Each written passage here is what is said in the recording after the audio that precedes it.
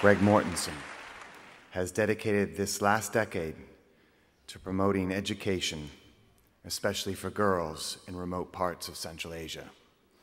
As of 2009, Greg had established over 90 schools in this rural and often volatile region, and provided education where few such opportunities existed before to over 34,000 children, including 24,000 girls.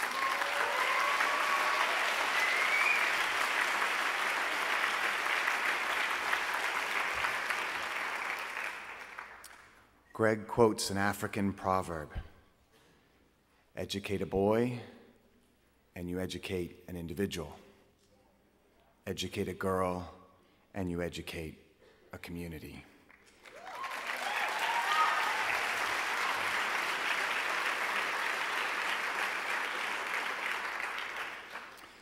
He believes that educating girls is one of the major answers to bringing economic development, peace, and prosperity to impoverished societies, and says, you can hand out condoms, drop bombs, build roads, or put in electricity, but until the girls are educated, a society won't change.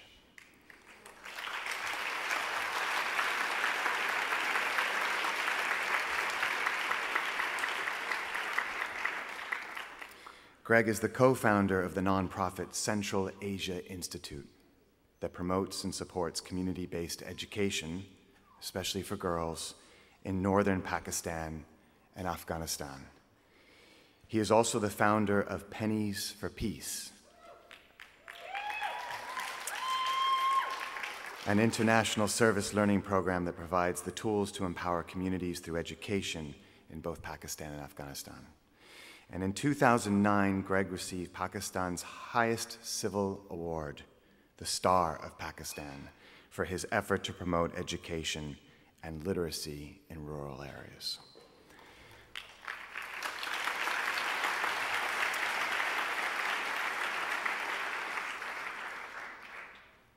Now, several bipartisan U.S. congressional representatives nominated Greg for the Nobel Peace Prize in both 2008 and 2009.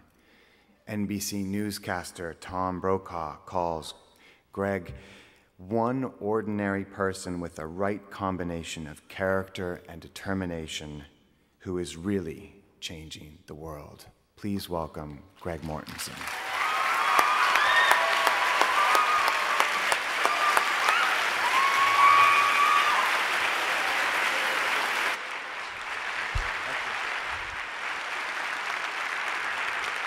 Thank you. Thank you. Thanks so much. Well, thank you so much, Callum and Dessa and everyone at the Marion Institute and the Pioneers. It's such an honor to be here. My family was going to actually be with me, but we had some things happen, so I'd like to also greet you on behalf of my family and all the kids in Afghanistan and Pakistan. I love to visit schools, and if you want to, we have a kids talk at 1:30. But it's going to be geared towards kids. So those of you adults who have a kid in your heart, you can come if you want. We'll just be talking about some kids issues and about peace, and also we'll have some questions. So if you're welcome, it's free, and you can come in at 1:30 if you'd like. So I visit lots of schools every year. I go to maybe 150 schools from kindergarten all the way through graduate schools. And the first question I always ask students is, how many of you have talked in great detail to your grandparents or your elders about the Depression or World War II or the Vietnam War or the Civil Rights Movement? And do you want to guess what the average is here in the US? How many kids have done that? More than about 10 hours. And it doesn't matter whether it's a public or private school or urban or rural school. Do you want to guess? 2%, pretty close. So 5%, very consistently. Now, if I ask the same question in rural Afghanistan or Pakistan or even in Africa, 90 or 100% of the hands come up. And I think it's one of the greatest tragedies of our country that we've lost that tradition where we can learn from our elders. And what do we learn from our elders? We learn about our culture and our heritage and our traditions and the important historical lessons. We also learn about, many of the things that really mean something to make us really a great community. So one of the things that we do in our schools in Afghanistan, Pakistan, and also now in our Pennies for Peace program, which is in about 5,400 schools in the U.S., is we have the elders come in and talk to the kids. And I think we're looking for solutions in this chaotic world that we have so many problems, but we've always been able to go through those problems in our past. And I think it's so imperative. I think the real hope for change, it's with our kids. We also have to make that connection with our elders and our grandparents so that we can go forward and have peace and create change and live in a sustainable community and a world. So I'd like to start off with a short DVD. It was just made. It's about 11 minutes long, and it looks at a village in Afghanistan where they have to make the decision between security and education. In the case of Lalander, education won out over security. So you can go ahead and hit the DVD. Can everybody see the screen? Okay.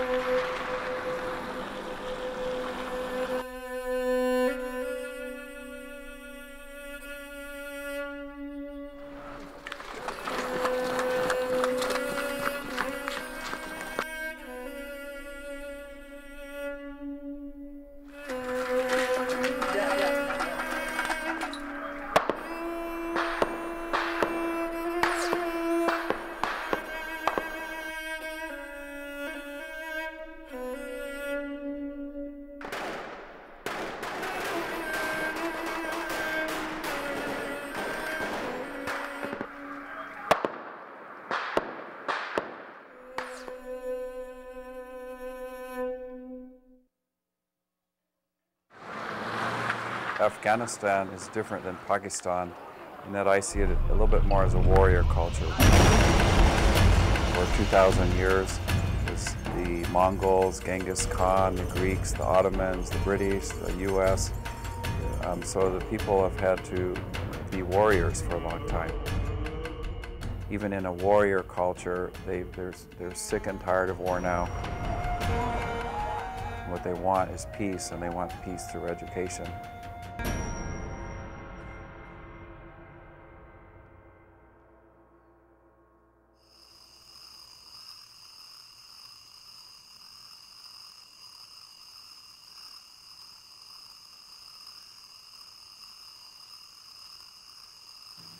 It's March 12th, Kabul, Afghanistan, and we're going to Lalander village, Charasai Valley, south of Kabul, to see the school project with Wakil. Yeah, we are going to Lalander, which is far, about 30 kilometers from Kabul, and that is very poor village, and that there is no school. Mr. Greg wants to construct a school there. Greg went into Afghanistan with this commitment to seeking out the most remote communities, the communities that were far away from the capital city. When Wakil first raised the idea with Greg of building a school in Lalander, Greg immediately kind of rejected it out of hand, simply based on the notion that anything within 30 kilometers of Kabul was not by definition remote. As we're driving along, I saw about 8 steel truck containers. And inside each of them was 60 to 80 boys with a teacher during their school lessons.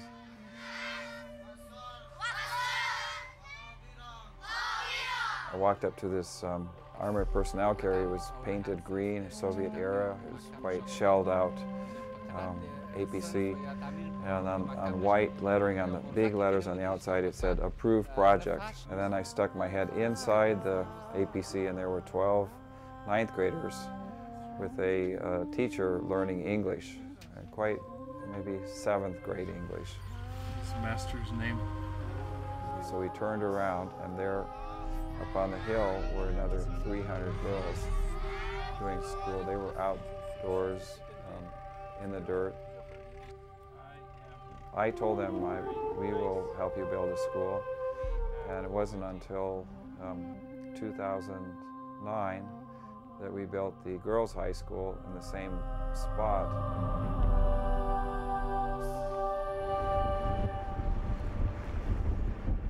Well, going to Lalanda first time, going there, I realized this is actually quite a remote area. It's a very isolated valley. It's also the alternative path that all the Mujahideen used to fight the Russians and later the Taliban. When you get to Lalanda, you can see it was bombed relentlessly by the Russians, time and time again, even after there was nothing left to bomb. And then getting to Lalanda and seeing the repercussions of a war that ended 20 years ago, with the Soviets and all the landmines. So then, as we were driving there, I said, "Wakil, where are we going to put a school?" And Wakil, he quickly said, "Well, we're going to let the community decide." So I realized this man already knew some things that I was a proponent of. I think they should make an education committee. And that time we made a jirga and we asked from the jirga, what do you want?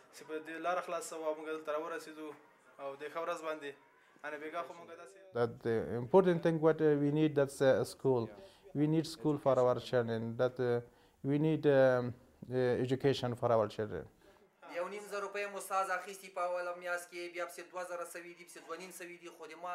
Different mullah or shura have need control from education committee. Education, sir. Not to Malik, not to another person. Yeah. Just we have to Education committee. People.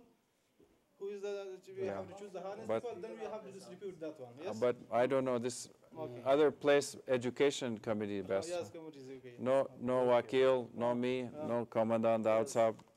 Only education committee. It is belong to them. Once we started in Lalanda, it was Wakil who managed everything along with the elders of the Shura of Lalanda. They worked very hard, fastidiously. They worked every day, 12, 14 hours. Also, I was a little bit surprised at how beefy or strong Wakil made the school. He told me, this is going to be bomb-proof. From the Taliban or American bombs, nobody can bomb our school.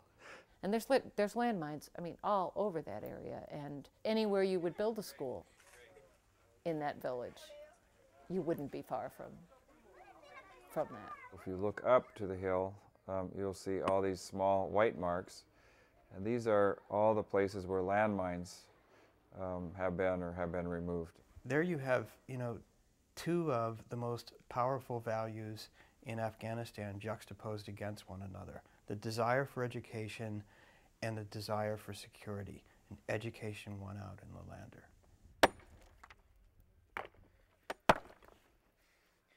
There were kids in Lalanda, all of whom were looking forward to attending this new school. No one's enthusiasm for the idea of being able to attend classes and learn how to read and write exceeded the enthusiasm of this one little boy by the name of Gomarjan.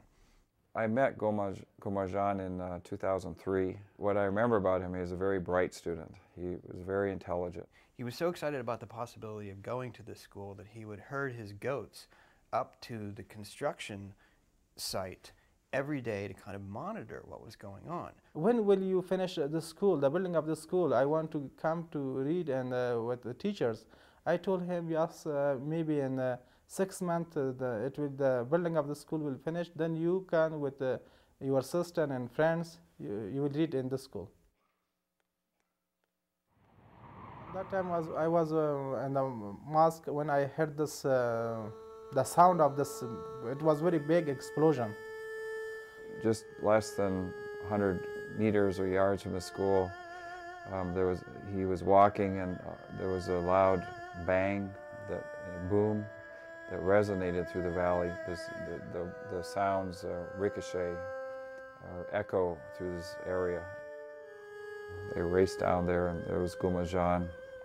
He had blown up his legs, and he was in very severe shock. He wasn't killed or dead yet, and there was no functioning vehicle in the community at the time. So they wrapped up kind of a tourniquet, and then they tried to take him by walking and by bicycle, and he died a few hours later. گلمرجان سو دی مکتب تعلیم دی شوکیو دیر ارمان دو ګوره دا یس مکتب جوړ نو هغه ته به ته د ګلمرزا به سبق ورکوه په یو کور کې او تاسو پر وینې دغه د مارکس نه دا نن مو دا امین د سهتینو قبر کې سې دوره من رالو د خلک را سره دي یتي هم د سراول د قبر جای ته دي نو دا یې هغه کس د مخ زمره دا دا بدین دا د نور الکان خیالو ګوره وخت دونه کوي و به کې ولا کوي وځي نو دا دیگه وقت عکسی ده دا عکس رو دیده لپاره ما استعمال بدره سکتور دنیا.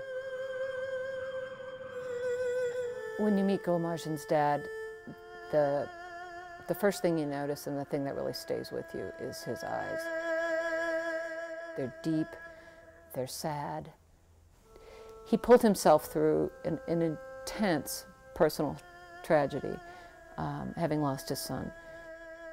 What he did with his life was go and learn how to remove those minds so that other children and other fathers and mothers would not have to go through that same thing.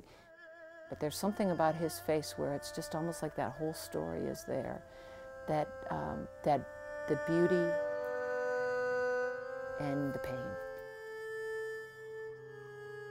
When Gulmarjan was killed in 2006, he was buried in, they had a big pile of stones around his grave, which we've now turned into a memorial tribute with a grave and big flags, and then we've built called it the Gulmarjan Memorial Trail, but it goes about 60 meters all the way to Lalander School. Things will move on. Things are improving, you know, for these children and this next generation, but never forget that it's important to remember the people who paid the ultimate sacrifice, and that's part of their education, I think, in the way that Greg sees it. I thought it's a part of their history, all the deaths. I guess we built it for two reasons, for safety and then to honor Gulmarjan's death.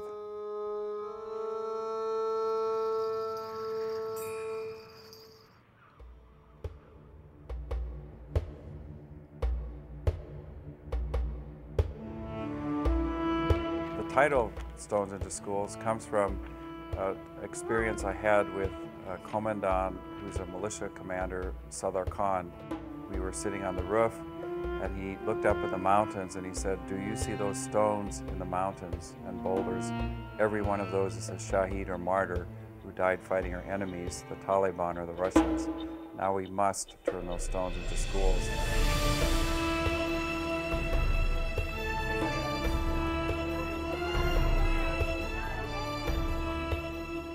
We now have women's literacy centers and even a computer center. We continue to build schools in Afghanistan, but the need never seems to end.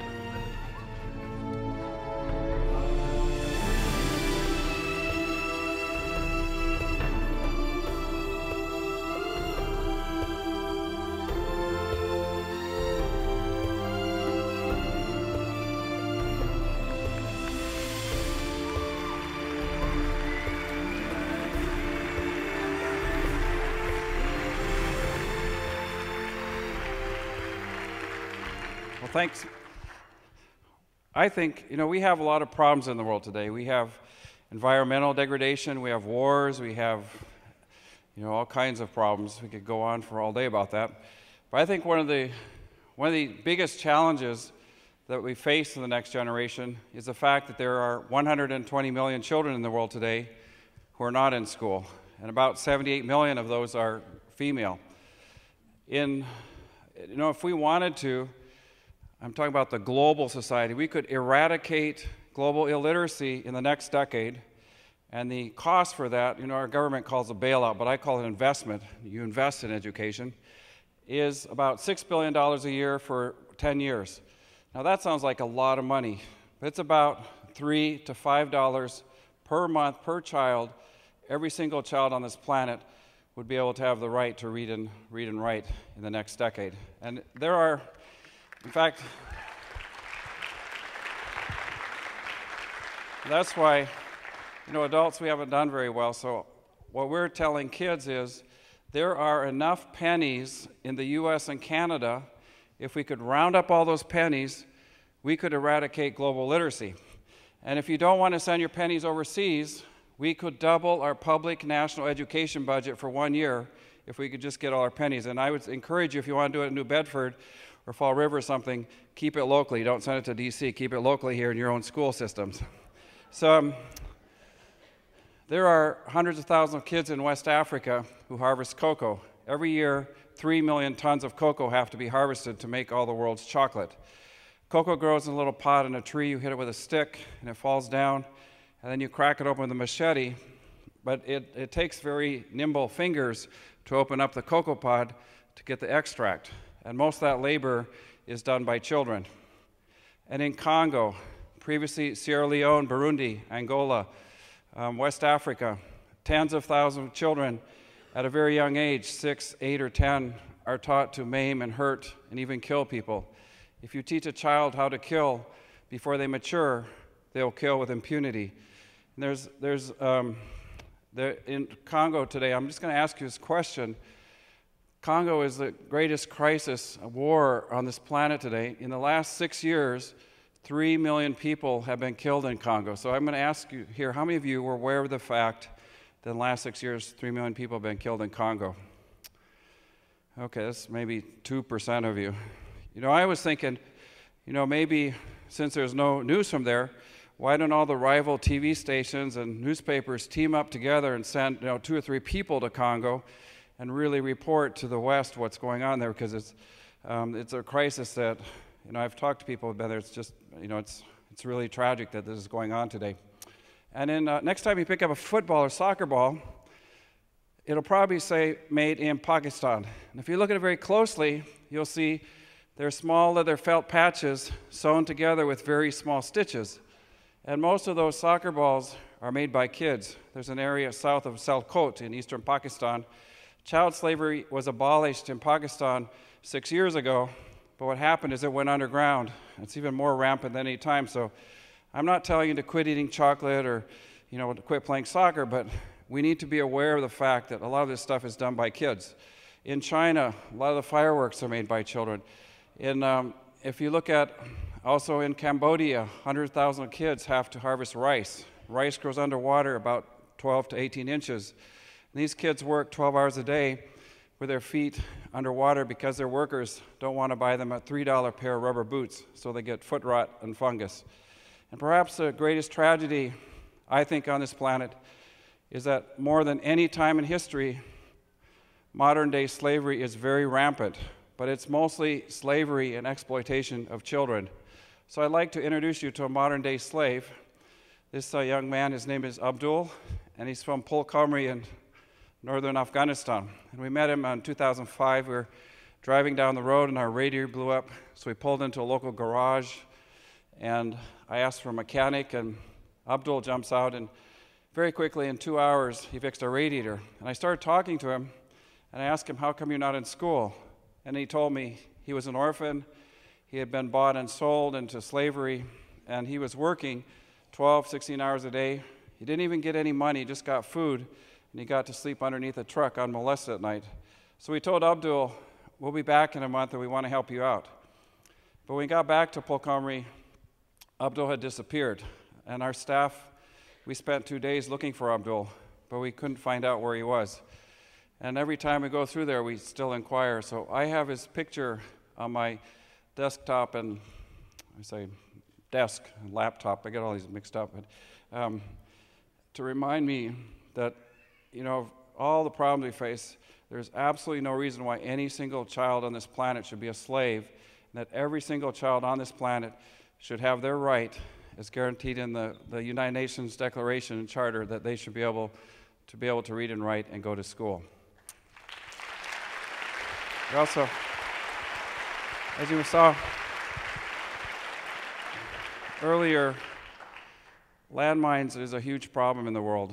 In Afghanistan, 3 to 5 kids die every day from landmines. And there has been a charter signed in Ottawa about 8 years ago.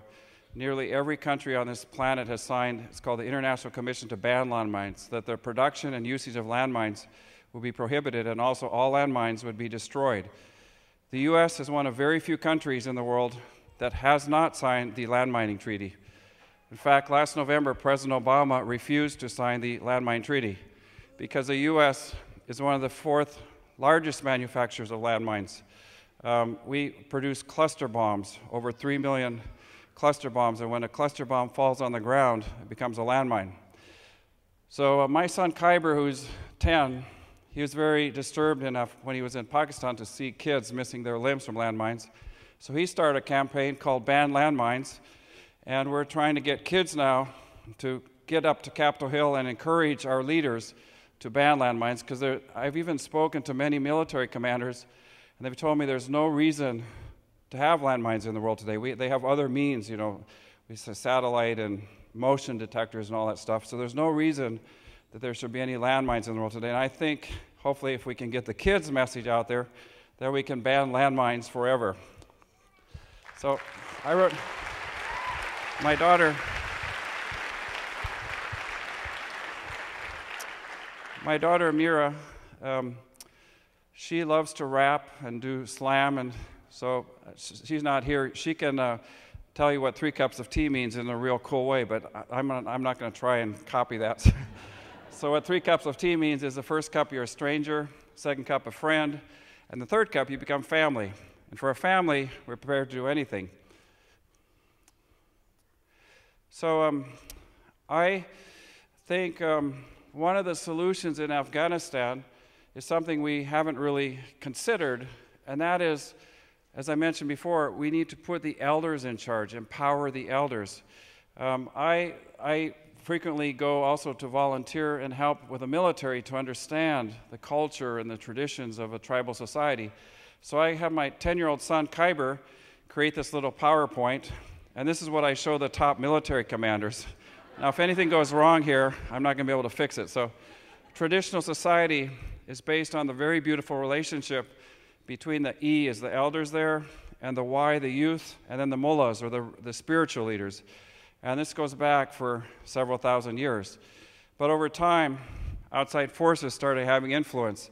There was the Soviet, the fall of the monarchy, the Soviet invasion in '79, and then the anarchy, and then the Taliban, and then the US military, and everything else. So over 20 years, civil society really disintegrated. And what's really destroyed the structure of society is that the youth started going away from the elders. They were pulled out and isolated and started getting indoctrinated, so that the strength of civil society was disrupted, and over a couple decades became totally destroyed. So here, this is my 10-year-old son stuff. So anyways, let's see. Okay. Now you're going to see the youth there go off of the F. These are fighters and militants, extremists, and then they start to form a coalition, or they start bonding with each other, but they also feel empowered, and they get their identity from with the radical mullahs and with the fighters. But you can see how very few elders now are involved in influencing the second generation. Do any of you know how to do this stuff? Okay. And then you have a coalition form, and then here's the Afghan-Pakistan border, outside influence, more funding comes in, and you can see how over time, really civil society is totally disrupted. So then the real question is, how do we help put this back together and really empower the people? So a little bit, I think, is in the lessons I learned in my childhood. I was very lucky to grow up in Africa. I went there 3 months old, and I stayed there till I was 15 years old. My father started a hospital called the Kilimanjaro Christian Medical Center. But one thing my father always insisted on was to have local people in charge. Now that didn't go very well sometimes with the Europeans and Americans.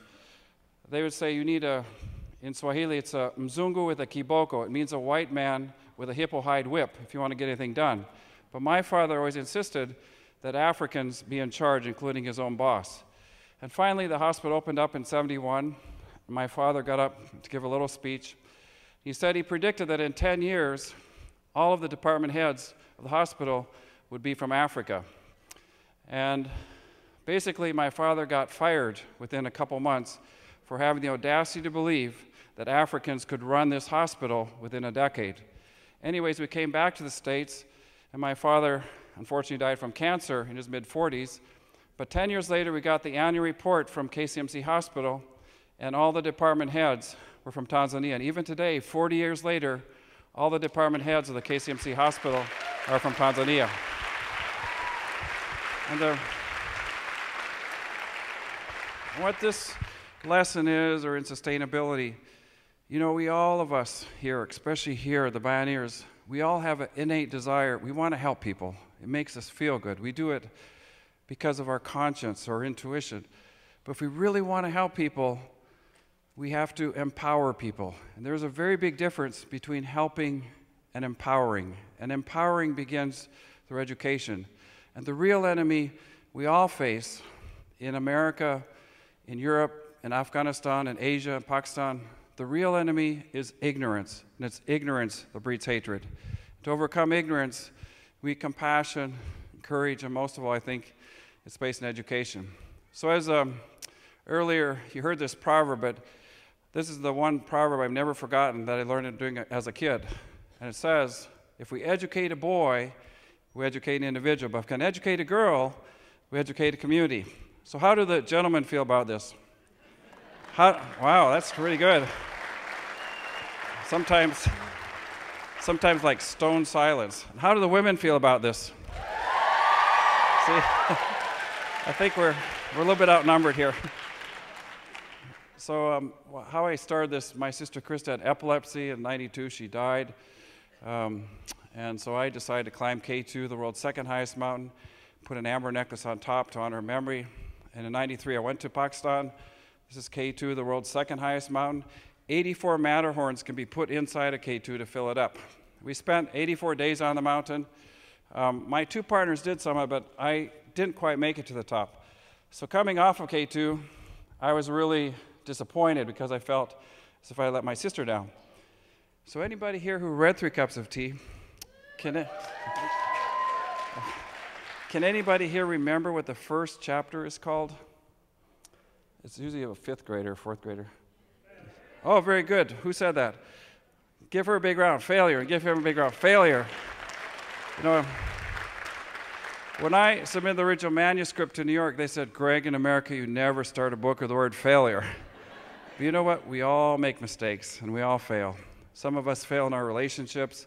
Some of us fail in our education or jobs or other things. I was on Wall Street last year, and I mentioned some of us fail in our investments, but nobody laughed there. But anyways, so next time you fail, or I fail, think of this beautiful Persian proverb. It says, when it is dark, you can see the stars. So then we left K2. I walked about 58 miles. I stumbled into a little village called Korphe. These people were so hospitable. Everything they had, they shared with me. They're also very devout Muslims. And then one day I walked behind the village. There in the dirt were sitting about 84 kids. They were writing with sticks in the sand and a few with a stick on a slate board. And there was no teacher there. And I said, where's your teacher? Can you imagine here in New Bedford, 84 kids outside in the dirt in the fall like today doing their school lessons. And their teacher, Master Hussein, is in the next village because they can't afford his daily $1 salary. So when a young girl named Chocho asked me, can you help build a school? I said, I promise I'll help you get a school started. And I didn't know that changed my life forever. So I came back to the States. I wrote 580 letters. I only got 1 check back. I sold my car. I sold my books. I sold my climbing gear. And by springtime, I got about $3,000. And my mother, who was an elementary school principal in Wisconsin, she invited me to come and talk to kids. And it was the first time I'd ever spoken to anybody, you know, adults or kids, about my dream to build a school in Pakistan. And when I got done, there was a 4th grader. His name was Jeffrey. He came up to me, looked at me deadpan, and said, I have a piggy bank at home, and I'm going to help you. And I thought, what can a 4th grader do? Anyway, 6 weeks later, Westside School had raised 62,340 pennies. And when you think about it, it wasn't movie stars, it wasn't celebrities, it wasn't anybody important. It was children, and they were reaching out to children halfway around the world. They did it with pennies. So today we have a program called Pennies for Peace, and for lack of better words, it's kind of going bananas lately. 2 years ago, it was in 280 schools. Today, it's in 5,400 schools in about 22 countries around the world. And when we also had incredible help from the NEA, National Education Association, so we devised and have an approved curriculum now with this program that there's several components. One is teaching children about culture and about environmental issues, also about learning from your elders. They have to spend 10 hours with the elders. But the most cool thing of all is, we never thought, is kids go out and start their own thing on their own. So I'm just going to give you a couple examples. This young man, his name is a community service. Let me just talk about that 1 second. You know, there's kind of revolution going on in this country in the last 2 decades, and that is called community service or service learning. When I go to schools, generally 50 to 80 or 90% of school kids today have involved with some kind of community service. And if you go down into the middle schools and elementary schools, it's even much higher than that. These are places like Topeka, Kansas, or here in New England, and kids are going out and doing all these amazing things. And I think it's something we really need to embrace and support, and kids learn the concept that they can affect and make change. Kids, you know, not adults, kids. So this is just one example. Zach is from Tampa, Florida. Zach is, I think, 13 now, and he did Pennies for Peace for a few years. But 3 years ago, he was bothered by the fact that there were homeless kids in the Tampa area. And his best friend also had trouble learning how to read and write. So Zach decided to change something. He started a foundation called Little Red Wagon Foundation. And last year, Zach walked from Tampa to Washington, D.C., and he raised over $70,000 to bring awareness to homeless kids in the U.S. And this year, Zach walked during his summer vacation from Tampa to Los Angeles across the United States of America. And he's raised somewhere in the proximity of $1 million to bring awareness to homeless kids in the U.S. When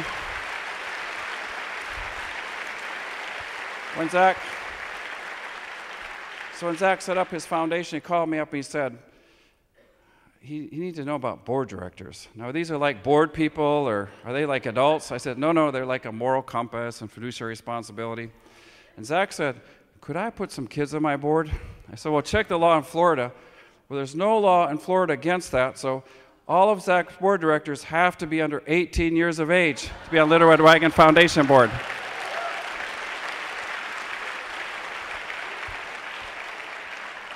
And on our website, we have examples of hundreds of young kids who are affecting change and doing something. They're not thinking about it, they're going out there and doing something. And I really think it's something we can, when we're looking for solutions, we don't need to think too much. We just start talking to our kids. And kids can understand concepts of slavery and landmines and exploitation and racism.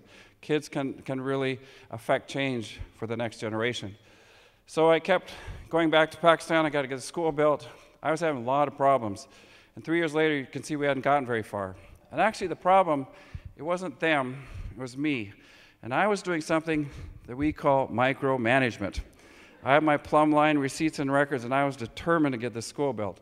Well, one day, Haji Ali, the village chief, he said, if you want to build a school, you need to sit down and be quiet and let us do the work.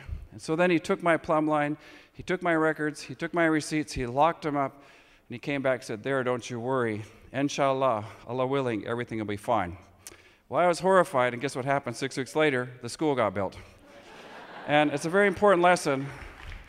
What we talked about earlier, it's about empowering people. So today, in all of our schools, we have 165 plus 3 dozen other outdoor schools and in tents. We provide the teacher training and support, and I like to give a brief, let's give a big round to all the teachers and educators, because you are the real heartbeat of education.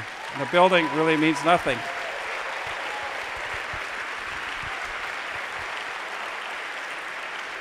So we provide the teacher training and support and give them some impetus.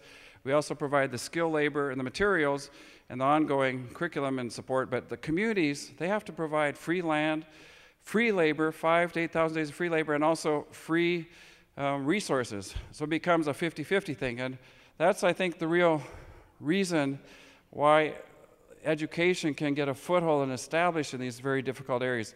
None of our schools have been shut down or destroyed by militant groups. There's other organizations like CARE. One of the primary reasons is because the community is totally involved from day one, and the elders are running the show. So the more I do this, as Callum said, I am convinced education has to be one of our top global and national and community priorities. We can drop bombs, we can build roads, we can put in electricity, we can protest, we can put in computers, but unless girls are educated, a society will never, never change. So why is educating girls so important? Well, there are three academic reasons. Number one, reduces infant mortality. Number two, reduces population explosion. Number three, improve the quality of health and life itself. Also, when girls learn how to read and write, they generally teach their mother how to read and write. It's kind of like wildfire. Boys don't do that as much. They don't go teach their dad how to read and write. And I think number two is especially important. You know, as I mentioned earlier, we have a lot of problems on this planet. But also one of the biggest problems is there's simply too many people on this planet, and we cannot live in harmony with our resources in the next generation or two. And it's pretty scary if you look in 5 generations how this planet is imploding with people. And the number one way to reduce population without doing anything else, nothing political, nothing controversial, is simply female literacy. And the best example is Bangladesh. In 1970, 40 years ago, the female literacy rate was less than 20%. Bangladesh put 6 to 8% of their GDP into education. Today, the female literacy rate has tripled. If you look at a population graph in Bangladesh, it's now just reaching an apex, 2.8 live births per female. 40 years ago, it was 9 births per female. Now, unlike Pakistan, the female literacy rate is around 36%. The government says it's 58, but there's also what defines literacy. There's a big difference, just learning how to write your name or 4th grade competency. Pakistan is going to double in population in the next 27 years from 175 million to 350 million people. It's the 4th fastest big growing country in the world. And if we think there's problems in Pakistan now, just think what's going to happen in 1 generation. And the only thing Pakistan has never done, its entire history, is have a national initiative to put more than 2% of GDP into education and ensure that every single child can go to school. And until that happens, nothing Pakistan does or the international community will really make a difference until they really put education, especially female education, as a top priority in the country. So now I've got some really bad news, and I've got some good news. And the bad news is, in the last 3 years, militant groups have bombed, destroyed, or burned down, shut down over 2,400 schools in Afghanistan and Pakistan. What's really tragic is about 3/4 of those schools are girls' schools, and they're not boys' schools. So why do a group of big bad men, armed with weapons, why are they so terrified of a little girl going to school? I mean, what's the big deal? Why are you poisoning her? Why are you throwing battery acid in her face? Or why are you taunting her, throwing stones at her? Just let that girl go to school. I think the reason they're so terrified of little girls going to school is because when that girl grows up, becomes a mother, she will help the value of education go on in their society. They have lost their ability to influence society. And in the Hadith is a part of Islam. It's the teachings of Islam. It says, this is in Arabic, I'll translate it to English, but it says, the ink of a scholar is holier or greater than the blood of a martyr. It means that the pen is more powerful than the sword. Now here's the good news, which you heard about earlier. I've asked 500,000 people, how many of you were aware of this before I told you today? Go ahead. Is there any hands up here? I've asked 500,000 people. There's one. Where did you hear about it? Oh, in the book, okay. I've asked 500,000 people this, and only a few dozen hands have come up. I was briefing 5 U.S. senators on Capitol Hill about this, and afterwards they were patting themselves on the back. And I said, how can you take credit for something you don't even know about? But that's a politician for you. Now, of course we deserve some credit. But the real reason those kids are in school, it's not because of us. It's because of them, and it's because their mothers and their communities. They will do anything in order to get their child, and especially girls, to go to school. I learned from my father and Haji Ali that we need to listen. So I ask women in Afghanistan, Pakistan, what do you want? I'd really like to help you, but what do you want? And you think most women say, well, I want a good husband, I want prosperity, maybe a big house or something like that. But you know what most women tell me? Simply two things. They say, we don't want our babies to die, and we want our children to go to school. And I think those of you who are women here, especially mothers, you can relate to that. Women bring life into the world, and it's women that nurture life. And really, in many cases, women are the propagators of education in any society. If I could bring those women here, first we'd have to figure out how to sit in a circle, then we'd take our shoes off, and then we'd have some tea, but then that's what they would tell you. And what I really am excited about is finally, it was only this July, President Obama asked to have a meeting in the White House to be advised on what are the elders saying in Afghanistan, what are the women saying. This is the first time, in the last 9 years, and finally, and then a month later, July 2nd to 5th, President Karzai decided to copy President Obama. He decided to summon the elders and some women to Kabul to see what they're saying. What they're saying is, the same things. We don't want our babies to die, we want our kids to go to school. They're also saying we don't need firepower, but we do need some brain power. So I'm going to just close with a couple ideas here. I met the I talked to the Minister of Higher Education in Afghanistan a few months ago, and I asked him, what would be your dream budget to fund the entire higher education in Afghanistan for 1 year for all your 24 universities? He told me $248 million. That's what it costs to run one state university in the U.S. or less. And so one idea I had is, we have 100,000 troops in Afghanistan, so let's have a big press conference, pull 248 troops, send them home, and write a check to the higher education ministry in Afghanistan for an entire year for $248 million. Another thing, there's also, they've discovered over $1 to $2 trillion of very valuable mineral resources in Afghanistan. It's the stuff that's running your laptops and your cell phones and in alloys in your cars and my car and everything. So why don't we pull another 5 soldiers and build a school of mines and technology in Afghanistan so that in 20 years they can be in control and empowered with their own resources, and Iran, China, Russia, and even the US won't be to exploit the resources of the good Afghan people. So sometimes things happen in a little bit serendipitous way. So I just like to close with a little story from Uruzgan province in southern Afghanistan. Our staff met 2 years ago in Afghanistan, and they predicted it would take 20 years to get a girls' school built in this area in Uruzgan province called Dairaoud in Tarankot. But only a few months later, the elders, the Shura, they came to us and said, we want to put a girls' school in our community. So I thought they're pulling my leg, and you see me, the scared white guy in the back without the beard? That's me. So I said, well, why don't you come and visit one of our schools and we'll have a little talk. So they came to Charasiab School. Now these are pretty scary guys. They have big beards and black turbans and armed to the teeth with weapons. And I don't do a background check on them. But they said, they came to Charasiab School, and then they saw the giant playground. So these men, hardened men, they threw down their weapons and their grenades and AK-47s, and they jumped on the swings and slides, and they went for an hour and a half. They had a glorious time.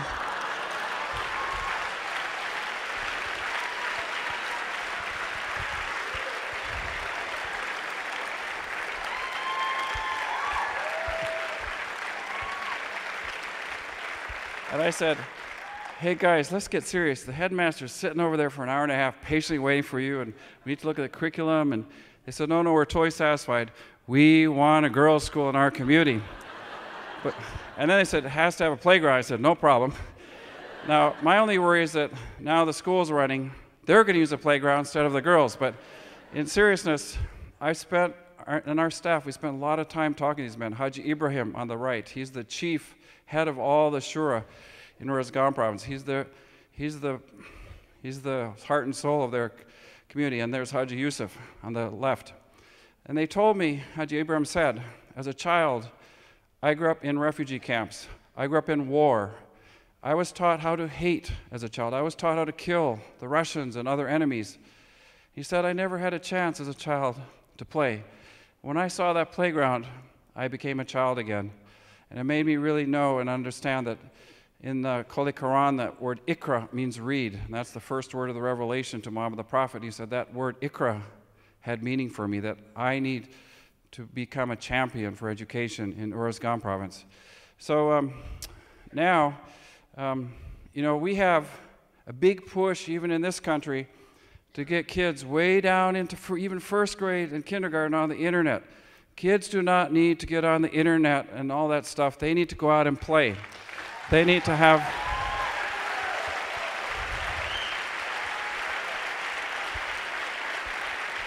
Kids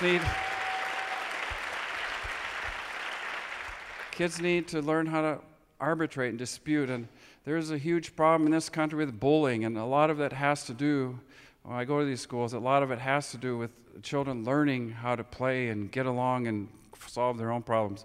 I also think personally that every single child in this country should be bilingual. It doesn't matter what language it is, but that's something we really need to support. So I'd like to close with a quote from Martin Luther King Jr. Now, I met a Chinese counselor recently who said this is an ancient Chinese quote, so I don't know who said this first, but anyways, it says, even if the world ends tomorrow, I will plant my seed today. And that seed is right here. It's in this place. It's in everywhere. If we can glean from our elders and then impart that wisdom with our youth, I do know that the world can be a better place and we can affect change. We can push our kids, but learn from our elders for our foundation. So thank you so much, and really appreciate it.